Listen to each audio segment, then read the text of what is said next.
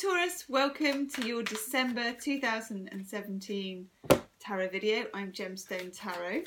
This is a love and a general reading for Taurus, Sun, Moon and Rising. Thank you Taurus for liking, sharing and subscribing, and do check out the weekly video which is up at the moment. That is for 25th of November to 5th of December. No, 25th of November to the 2nd of December. Taurus, Mercury's about to go retrograde. Can I apologise in advance? Thank you very much. If you want a private reading, Taurus, or you want to donate to the channel, all the details are in the description box, or you can visit my website, gemstonetarot.com. Valentine is joining us, and if you can see her, she is the black blob at the back. Just settle down nicely for a bit of a tarot reading. So, Taurus, what is in store? I remember your weekly reading this week, and it's certainly worth a watch. Ooh, let's see. Wow, okay. I think everybody this month, Taurus, is going to get quite a lot of major arcana. We've got three things. In October, Jupiter moved into Scorpio. Ooh. And on the 3rd of December, which is this month that we're talking about, we have two issues. I call them issues. Okay, we've got a full moon in Gemini, which is a super moon. So it's kind of uber going to resonate. And then we've also got Mercury going retrograde, would you know it, on the same day. So there's quite a lot to contend with. Just trying to see, that card's for you. Oh, Taurus. I just thought, because normally I look at the bottom of the deck, and for you, I said, no, we're going to cut the deck in half and pull out the devil. Woohoo! Right, okay. If you have any Aries, Moon, Rising, Venus, whatever, I've just done Aries. They also got the devil. They also got a couple of your other cards. So, yeah. I have a feeling though that this message will be quite resonant for all signs in the end because of what's going on. So, Taurus.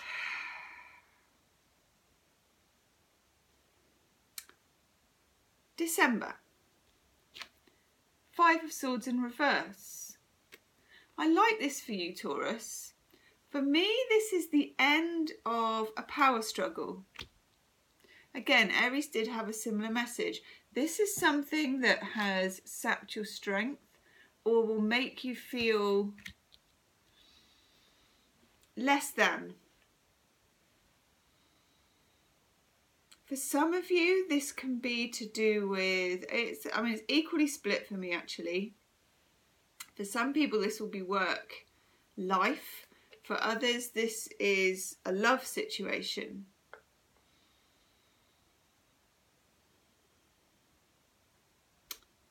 Now, you're releasing something in December. With Gemini full moon, there is a tendency for unspoken things to be blabbed. It's a blab. It's a blabby full moon where things want to be like blab, blab, blab, blab, blab. Secrets coming out, people popping up because of the retrograde, and just blabbing, which is a good thing. People who previously might have kept things to themselves start coming out with stuff. But at the same time, Mercury is retrograde. So while there is all that force, and also Jupiter in Scorpio, death, taxes, power struggles, reappraisal of who holds the power, why? You know, it's not enough once Jupiter's gone into Scorpio. Philosophical, thoughtful Jupiter goes into deep, inquiring, private detective, stop at nothing, get down to the bottom of it Scorpio. You find that you really, really dig deep on things. So it's not enough for someone to say, whereas it previously was, do this because I said so, do this because I'm more powerful than you. Once Jupiter moves into Scorpio, corporations, governments and individuals start asking the eternal, why should I? As in, what gives you the authority? That's what I see here. Now that can apply in a romantic relationship, it can apply in a work, it can apply in both, it can be family. But either way, in the middle of the reading, Taurus, 9 of Pentacles, or as I like to call it, Conchita from Eurovision, if you can remember back a few years ago. Yeah, a perfect likeness, isn't it? 9 of Pentacles is a great Taurian card. It is becoming self-sufficient in love and in money manifestation. If you are single, it's starting to enjoy it. If you are coupled and you want to be single, you find the strength to do that. If you are just you, single, coupled, don't even think about that sort of thing, this is to do with running your own show. This is to do with producing your own money, grapes on the vine, all being good in the garden. It's a sensual card, it's nice food, it's good things, it's comfort, luxury, feeling nice. I like it. For those of you who's starting businesses, running businesses, very, very good. If you were held to ransom by creditors or anybody really, just people throwing their weight around, I feel that's going to reverse. 5 of Swords in reverse. Power imbalances addressed during December. This is nice because it sets it up for 2018 and we like that. Now, thinking of the business side of it, we have 2 great cards that go with that 9 of Pentacles. We have the 2 of Wands and the 3. Yeehaw. Jason setting out on his quest to get back the Golden Fleece with his Argonauts here. Chiron the Wounded Healer is in the cave, which is great for you because he's also the Hierophant, which is your card in this deck. So you're there and you're there. Inside and out, okay? Now Jason stakes his claim. He's putting his two wands down, boom boom, like 2 flags on Everest. I've arrived and I'm on a quest. This is you, Taurus. You've arrived. Then the 3. 3 is when the 2 kind of multiplies and action starts happening. Jason, first of all, goes to find this king here who stole his birthright and his crown. And he demands it back. And he gets it. That's what I mean. Power imbalance. If someone has been yanking your chain, Taurus, you're going to yank back. And you're going to win. And that's nice. Because actually you've had, not rough readings for a while, but you've certainly had very eventful readings from me for a while. So I'm glad to see that coming to you. Now, the warning card, that devil. In this deck, this is Pan. Pan kind of rampaged around the forest with his horn of plenty. There is a sexual element to this. There is a masochistic element to this. And it kind of is a warning to you that, for me, I'm sensing, and this is weird, Taurus, and this won't be for everybody. And I've got the sun shining on me like a spotlight out here. For some of you, there's a touch of Stockholm Syndrome. Now, Stockholm Syndrome, put very, very roughly, and it's more sophisticated than this, is when, what are they called? Hostages, that's it. People are taken hostage. They spend time with their captors, you know, maybe they're bound and gagged and stuck on the floor, whatever it is, and they form a bond with them. Now, there's no judgment on that. It's just a bond of sorts. But they somehow feel they have experienced something together. And it is a strange, misplaced loyalty, I suppose, although it doesn't feel that way, to the captor. Sometimes they're reluctant to leave the captor even when they're freed, or they still feel like they might go back if they asked. That kind of strange, masochistic sentiment. And that is involved when the devil is at play. Whoever it is that has power over you you have every opportunity to reverse it and to win. But at the same time, there is going to be a devilish temptation to go back to when you were being told what to do. Because sometimes being told what to do is horrible but comforting, because you know where you are and you don't have to take a leap, and you know what the pecking order is. You know, it's like a master and servant type vibe. Now, what's going to happen in December with this full moon in Gemini coming is the blabbing, the information. You can't hide stuff anymore. Denial doesn't work. Secrecy is blown open. Scorpio plumbs the depths of things. December is a fairly volatile month, but for you it's unearthing things, and it's giving you the strength as well, which you didn't have, to rebalance this power struggle and move into 2018 just like Aries, actually, with not a clean sheet, because who gets a clean sheet just because it's a new year? It's not a clean sheet, but it's all the wiser. All you need to do, Taurus, is resist this temptation to be drawn back in. Now, for some of you, this is about a relationship. For some of you that are coupled, there are issues that have been resolved. You don't want to be drawn back into them. For others, you've worked hard to keep it on the straight and narrow. For others of you, there are people who had power over you that you've left behind, that may tug. You know, it's holiday season, it's December, it's Mercury retrograde. There's people that come home, there's people that travel one way or another, you know, where you see them, you haven't seen them all year, maybe for some time, and they pop up again. And oh, it's drinks because it's Christmas or whatever holidays it is. And sometimes spirits are a bit high, and the chemistry is high, and because with the devil, the chemistry is always high. You know, this is, if it's a relationship, there's always some sort of addictive, codependent, sexual element knocking around. You'll know about that. Now, this is somebody, if it's a relationship, 5 of Cups. You can see here, this is the conjugal couch, okay? It's the conjugal couch, and he's fleed the conjugal couch and she's chasing. So there has been some fleeing of the conjugal couch in the past. And this is the string that can be pulled. So for some of you, it's someone you're not with anymore. Now, 9 of Pentacles, the single happy person card.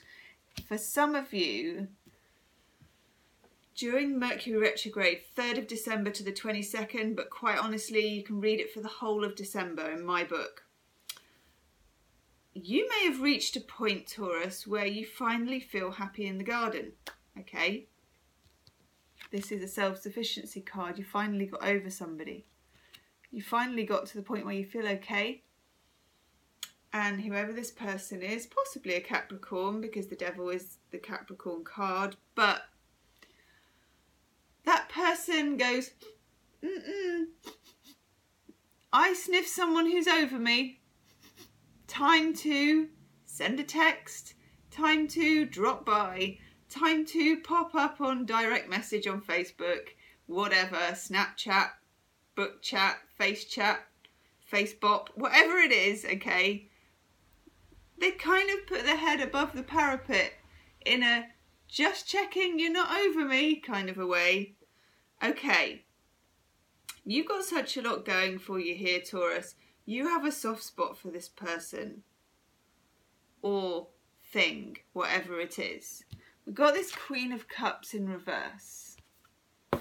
Queen of Cups is very in touch with her feelings. That's why her feet here merge into the water. Also, Cher from about 1989. What do you reckon? Yeah? I'm thinking Believe with that voice fader thing. In reverse though, Queen of Cups. Not listening to feeling it in your water. You know, when people say, oh, I can feel it in my water. You really can. It's not so much your water, it's more your kind of chakras really, but you can feel it. You can feel when something's off, Taurus. Now, Mercury retrograde is going to kind of throw a bit of a spanner in that works. And you're going to be a bit all over the place on this. You're going to have your weak moments. And Christmas, holidays, all that stuff is a time of weak moments usually. You know, we're bored sometimes, sick of Christmas, socialising more than normal, or not socialising and feeling that we should be, feeling sorry for ourselves, feeling a bit single, all that stuff. In other words, feelings are turned up to 11 when it's the holiday time. Just be careful. Just be careful. There's a reason for all those spilt cups. Somebody quit the conjugal couch, okay? And again, an Aries got this in exactly the same position. So if you have any Aries in your chart, Taurus, listen to their video. It's incredibly similar. Knight of Swords in reverse. For some of you, it could be an air sign. Gemini, Libra, Aquarius, certainly. Five of Swords is Venus in Aquarius. Knight of Swords, Gemini, Libra, Aquarius. In the reverse, again, a lack of clarity. Lack of clarity, Taurus. Somebody may capitalise on loopholes or wobbly feelings or this. You know, it's like giving up smoking or giving up any addiction, people or substances. There always comes a point where you try and kid yourself. You don't deliberately do it. Like with smoking, say, you get to magic 3 weeks or magic 3 months. And you say to yourself, God, that was really easy. Now I know I'm not dependent on it. It's okay to do it recreationally. So I'll just have 1 or 2 and I can be that person who only smokes when they drink. And then you get smashed and have 1 or 2 and buy a packet of 20 and next thing you know you're smoking again. It's that kind of denial mentality involved with the devil. Now, the big focus as well for you, Taurus, is business and money is very successful looking. So don't be afraid to put your time and effort and resources into that.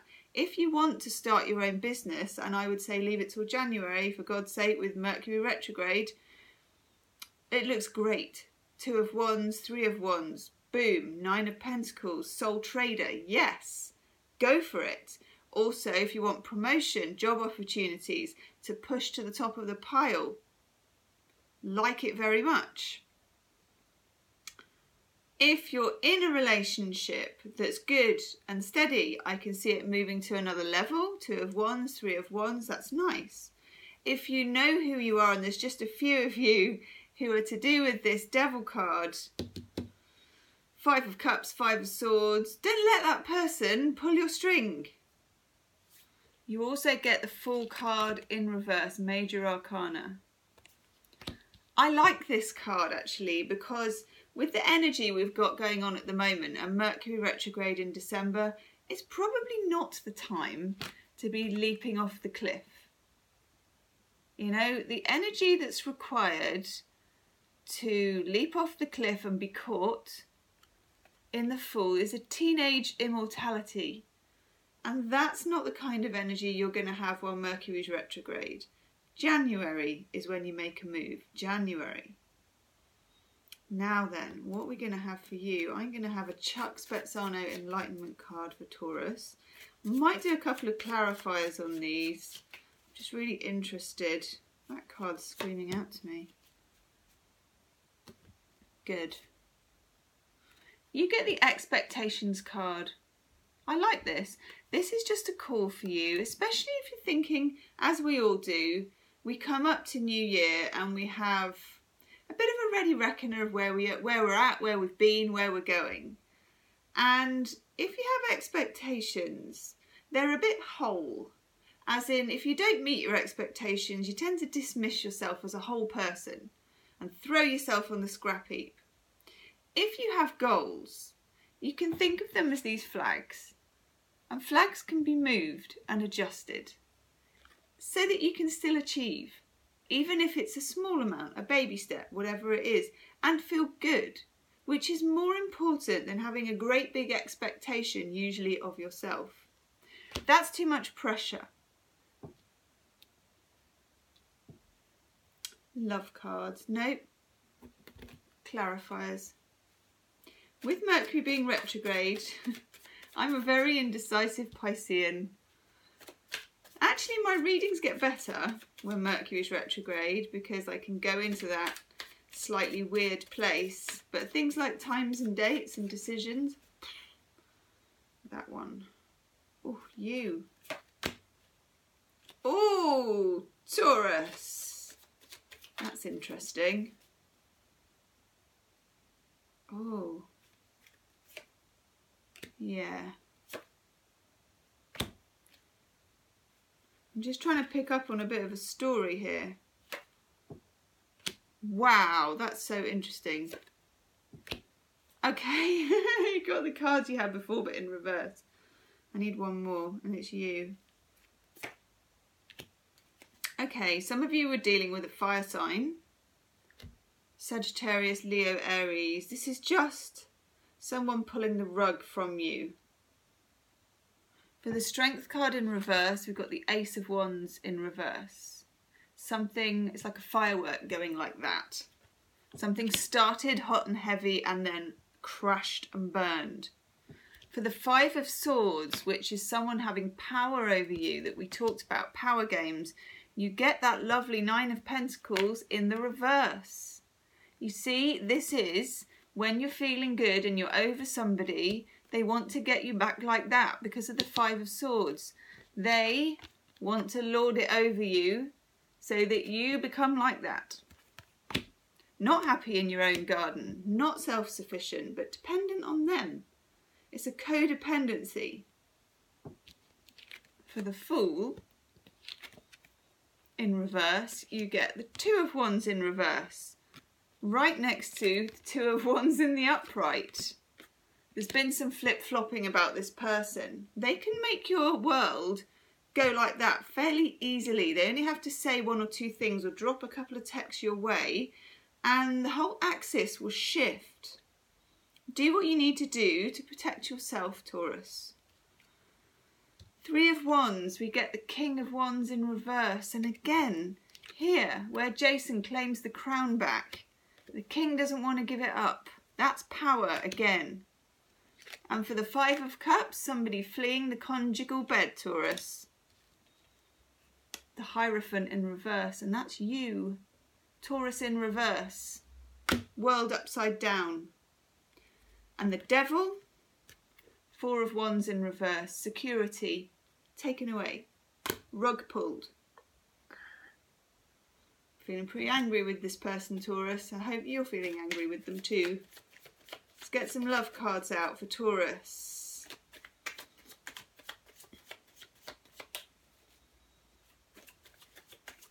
Now, Taurus, I don't know if December would be the ideal time. You know, relationships that start during Mercury retrograde are often a bit stoppy-starty or a bit weird in some way. But it is a great time to flirt. Yeah, that's nice.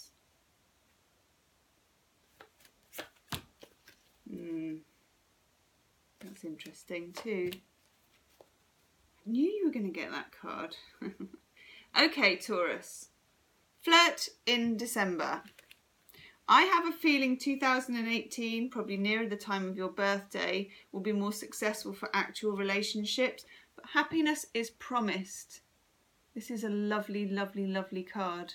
I don't feel it's in December though. I feel those of you with this person who fled the conjugal couch, the Devil card, that's your reward, okay? And then we get the Neediness card. And I feel this works both ways with you and this person. They need you to have power over you, and you sometimes need them to have power over you. That's the Stockholm Syndrome. You need to break that cycle, because actually you're doing really well, Taurus. Especially in money, finances, job and business, but also in independence. And then you get Come Hither. Come Hither is a card that just lets you know that during December you're going to be quite magnetically attractive. It's, you can see there's kind of There's a woman like this, you know, with a big bush card, and then there's guys going woo like that.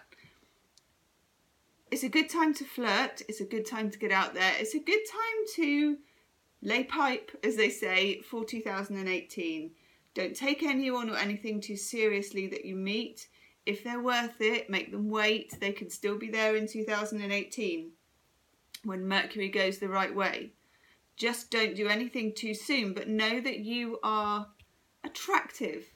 You've got a certain magnetism going on, Taurus.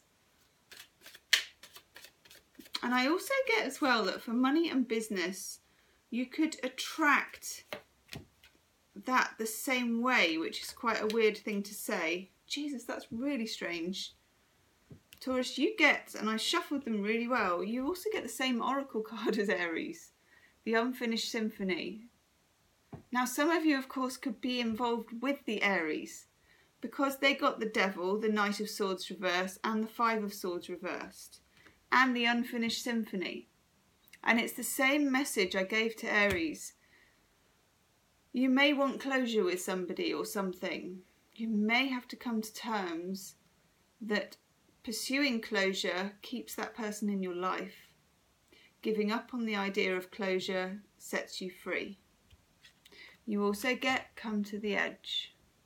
The whole of December is you working your way to that ledge and then getting yourself into a mind space where you're comfortable enough to take the leap. And I feel 2018, that is the time. December is almost a month of revision for you.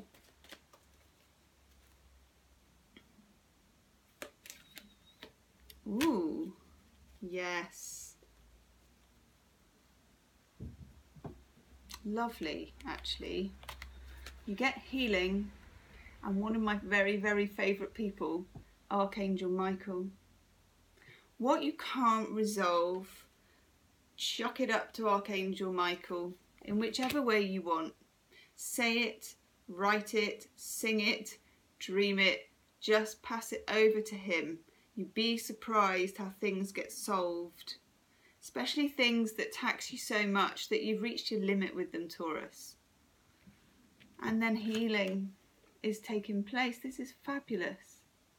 You deserve this. Taurus, if you do want a private reading or for 2018, or you want to buy one for a friend for Christmas, you can do that in the description box. Check out your weekly reading this week as well. It's up on the channel. And check out my daily readings too. I do readings every single day. Okay, thank you, Taurus. Namaste.